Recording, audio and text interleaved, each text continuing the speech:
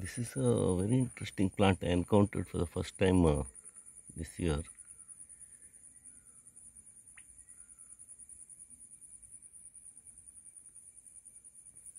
And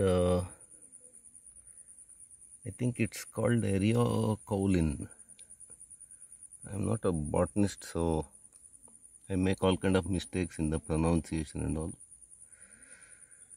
that people have to forgive. It's a very pretty little thing, and this particular Eriocaulon, they're also called pipewort, because these flowers and all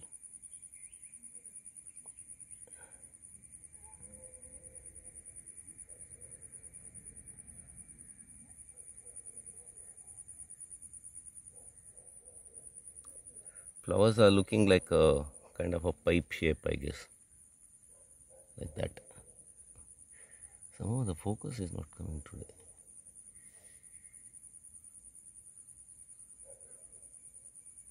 So like a little jewel actually, if you carefully see. I'll try to expand the magnification.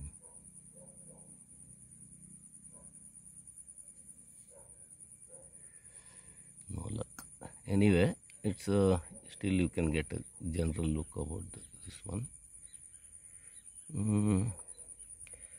It is one of those plants that can survive some temporary submergence. Early part of the life cycle, this area is all covered with water. Then now rainy season is almost coming to an end. Water is drying up, but it can survive after the water dries also if moisture is there.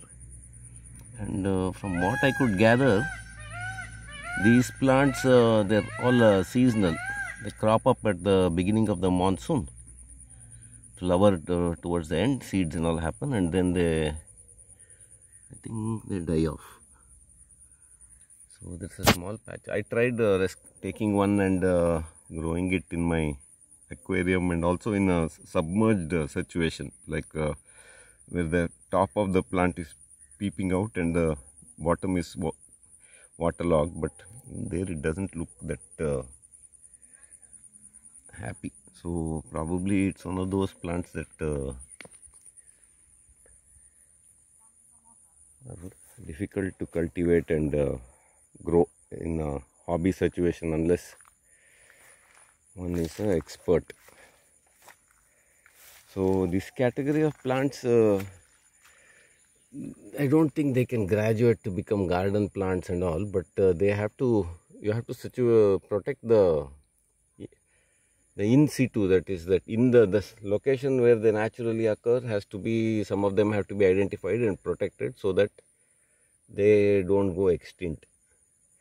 These freshwater seasonal streams, and they have such a kind of a the whole life cycle of these plants is adjusted for the conditions of this region, and they're all ancient creatures which evolved long back. Quite a few are there. The two species are there. One is so much smaller and very pretty actually. When you look at them, this is one variety. The other one you can see there. They're much tinier. Basic shape is the same, but much tinier. This one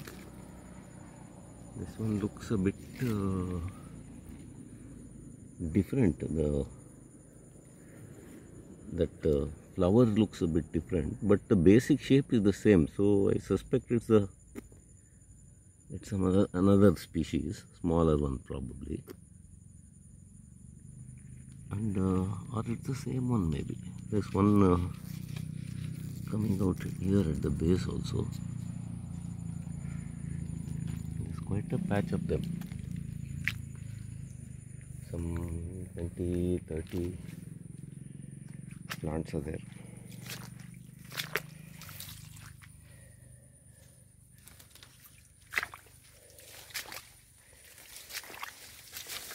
Now going forward, whenever there is heavy rain, there will be waterlogging. Otherwise as soon as the rain stops, it will dry up. It's that kind of location, and also the season, rainy season is over. Except that one small patch, I can't see any more of these Eriocaulon in this stream. And one more thing, walking in this kind of water is very therapeutic. It feels lovely.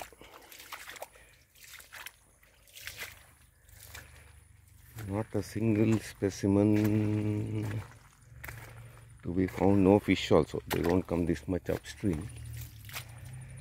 In a couple of hours this will be dried up.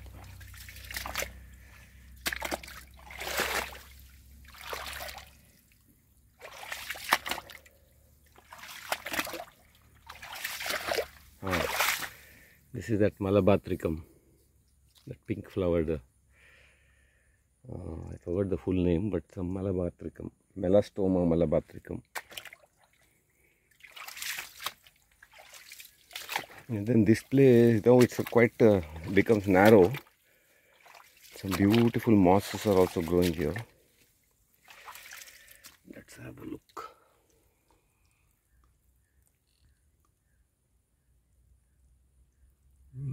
Marvelous little mini garden. Oh my God.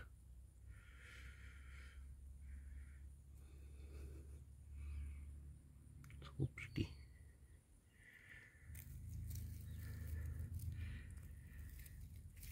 See, really fine thing.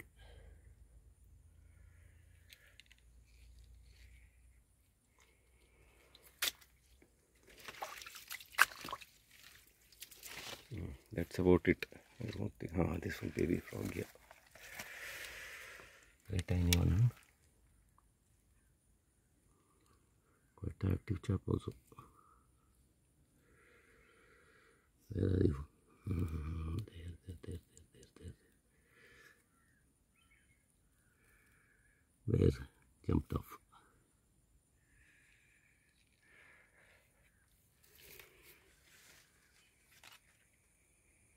I don't think anything else is there in this. It comes to an end in the stream. So three varieties of Eriocaulon. One Melastoma Malabatricum. Then nothing much else. So I think I can close this video.